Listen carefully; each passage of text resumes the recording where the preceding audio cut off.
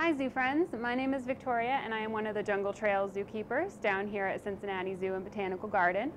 We are celebrating World Bonobo Day today, and right now on our indoor habitat we have Virgil, Kenge, Zanga, Clara, and Bo hanging out and celebrating with us.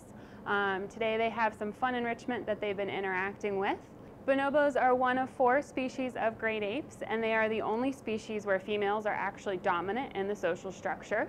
And one of the reasons why World Bonobo Day is on Valentine's Day is because they are infamous for the make love, not war social philosophy.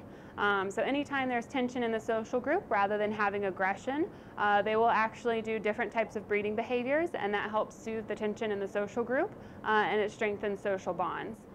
So that's just one of the many ways that they're different from the other 3 species of great apes. Bonobos are native to the Congo Basin area of the Democratic Republic of the Congo.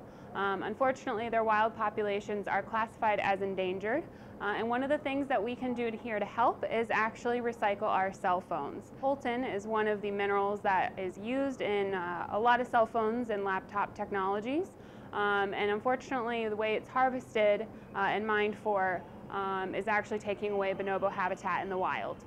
So what we have here at the zoo is different areas where you can come and recycle your old cell phones.